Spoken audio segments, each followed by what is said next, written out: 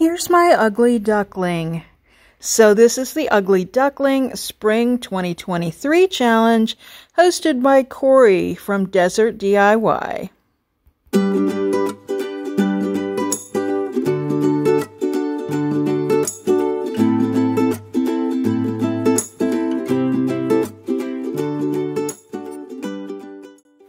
My piece isn't the ugliest piece I've ever seen, but it's really cheaply made. Let's put it that way.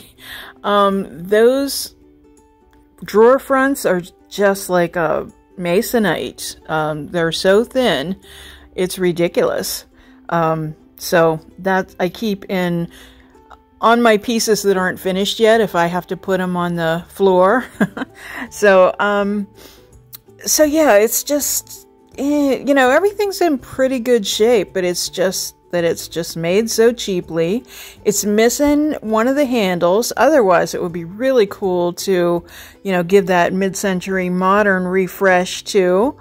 It's also, I think, been home to a few critters. So I discover that as I get in the drawers. Didn't realize that at first. We have some stickers and some tape and a little bit of chipped veneer. I found a crack in the front, and again, the sides are so thin, the back's masonite. So, you know, it's not the prettiest. So I guess you could call it ugly in that regard. So I flip it over, take the drawers out. That's when I realized that it has had some inhabitants. And then I flip it over because not only do I want to see how bad that is, but I also want to look underneath to see if I can change the legs out maybe. And then I realize that the bottom's kind of falling down as well. So first order of business, obviously, is to get rid of any evidence that there was ever any creature in there and disinfect everything thoroughly. So I'm using a cleaner with bleach before I use anything else.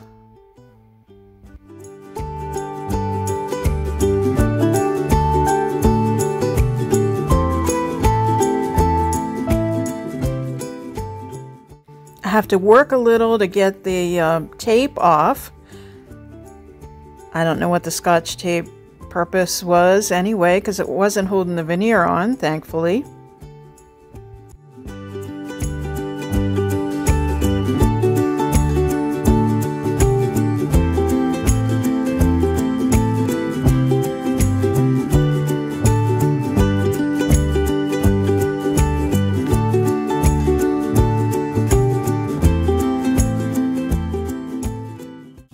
It's so lightweight it doesn't even hurt my feet to lean the dresser on it. I do that to prop it up so I can see and get a screw in there so that the bottom is not hanging down anymore.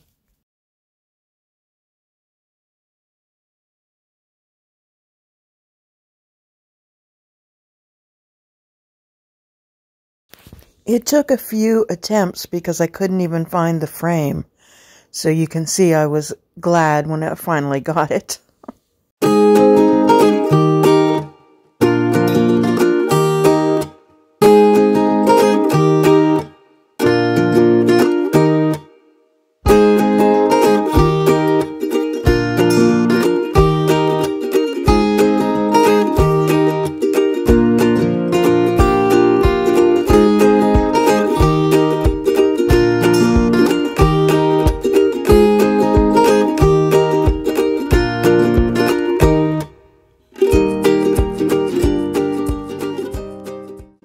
I used some Dixie mud to fix a little split in the wood and another piece of veneer.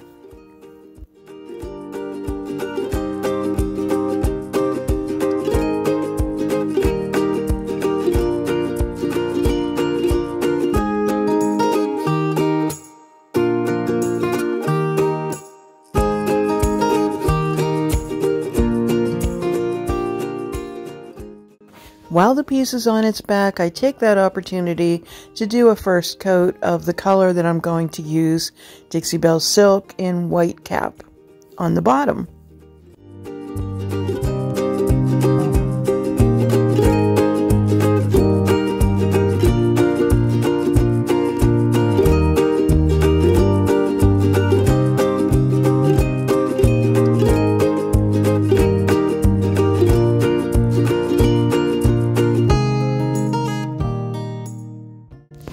While that's drying, I remove the hardware and fix the veneer on the top of the piece. Obviously, this is not a veneer repair. This is just a quick fix for me to paint this piece because it's not a real expensive piece of furniture. If it were a little bit more sturdy, I would use a more sturdy repair. Also, the chip isn't on the corner exactly, even though it's close to it. So I'm not really worried about using the Dixie Mud. If it were right on the corner and I had to kind of rebuild it, I would definitely use Bondo or something like that. So my original idea was to use baby blocks on the top drawers because I was missing one of the handles. That provided my color inspiration, but I ended up going in a little bit different direction. So it was really fun to paint these drawer tops. Kind of reminded me of the Partridge Family school bus, if anybody's old enough to remember that. And then I did the rest of the drawers in the white cap. So this is a 2-challenge weekend. So first we had the Spring Clean Challenge with Sab's Rehabs, and today we have the Ugly Duckling Spring 2023 Challenge. And my own challenge was that I did this piece in one day. I also submitted it for the Maker's Furniture Flip Season 6 Challenge. So yeah, I was a busy girl yesterday. So I tried to scuff up the top with some sandpaper. You can see the top is super smooth. That really wasn't doing anything. So I did use a coat of Slick Stick. This is from Dixie Belle. It's a bonding primer. The directions tell you to put a coat on, let it dry, put another coat, and then wait for 24 hours.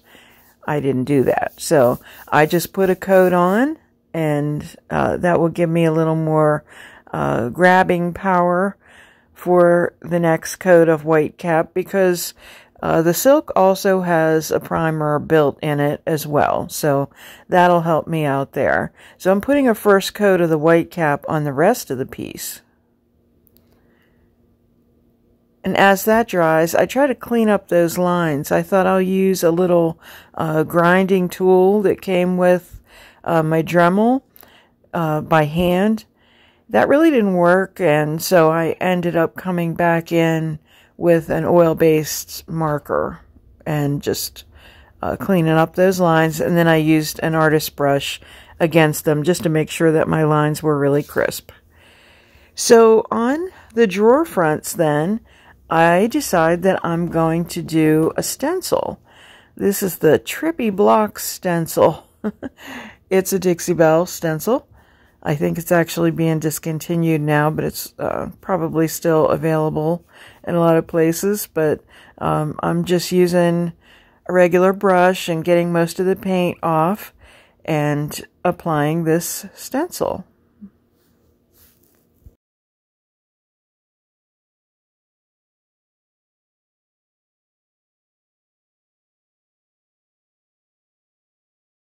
After I get the drawers put back in the piece, then I go around with the white cap and do touch-up. I take the end blocks off of the drawers. I just paint them over just so that it has a neat appearance on both ends of the drawer. I'm going to be putting the playlist for this challenge in the description box, and please check out all of the channels of all the participants, and especially Corey from Desert DIY. Thank you for hosting, Corey. And I use a gold spray on the remaining hardware, and then I had these little knobs that I used instead of the blocks after I changed my direction, because I thought, even though they're primary colors, it could look really cool in like a theater room, and it's definitely bright and bold. And that's the name of the Maker's Challenge. So remember what it looked like first? And here's what we're looking at now.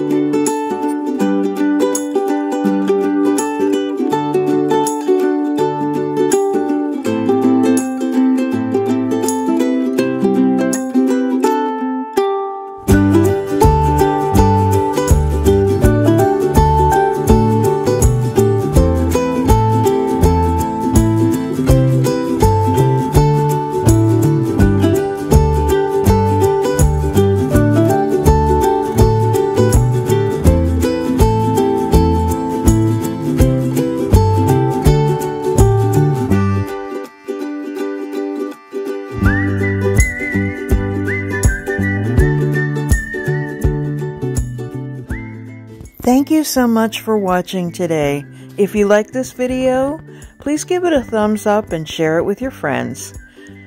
Don't forget to subscribe and hit the notification bell so you don't miss anything. Visit us at lavintagedecor.company. On Instagram, we're LaVintage Decor, and on Facebook, we're LaVintage Decor Altoona. Stay well.